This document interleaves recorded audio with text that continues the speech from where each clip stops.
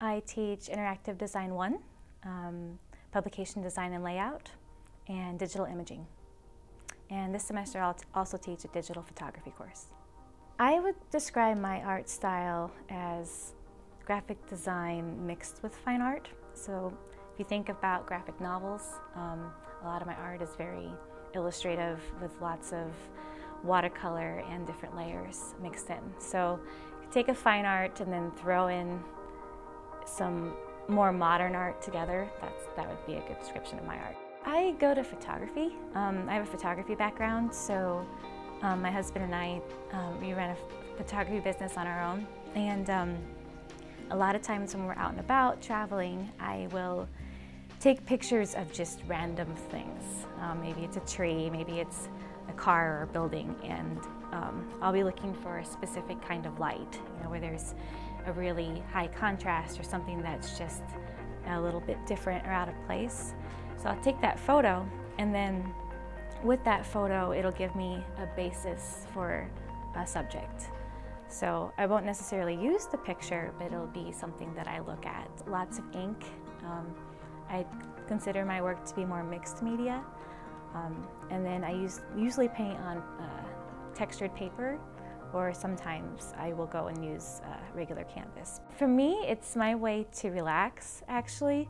I work on a computer all day, so being able to work with my hands and create art that way, it's my way to relax and just come back to my roots when it comes to art.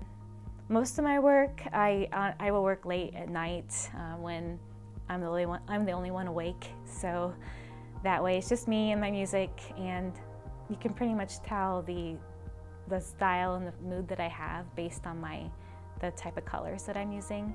A lot of my paintings are more somber, lots of blues, lots of greens, and that's because I am relaxed when I'm painting them. It's a way for students to show their work. So I was recently a graduate student, and it's a good way to get your name out there and show your work without having to put forth a lot of money to pay for the booth in the beginning. So they help you out with that. And also it just provides you an outlet to show different types of work as well. So I first submitted it last year as kind of on a whim. I'd been wanting to do more art shows, and then when I made it in last year, I had so much fun. In fact, I sold out most of my artwork, which was amazing. Did not expect to do that.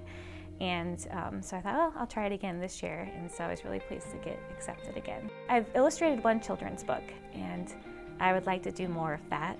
I'm finishing my PhD right now at Iowa State, so I'm hoping to incorporate some of my fine artwork into that and try to get my artwork out on more of a national level. Right now I'm starting to get known around the state, which is great, it's wonderful, but I'd like to be able to, people would know me when they are looking at books elsewhere too.